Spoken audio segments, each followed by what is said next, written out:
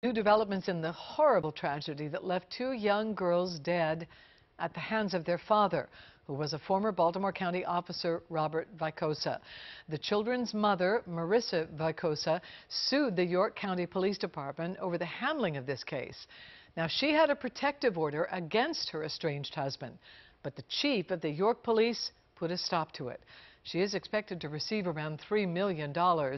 In November of 2021, police say Robert Vicosa kidnapped the children and then went on a 4-day-long crime spree across Pennsylvania and Maryland.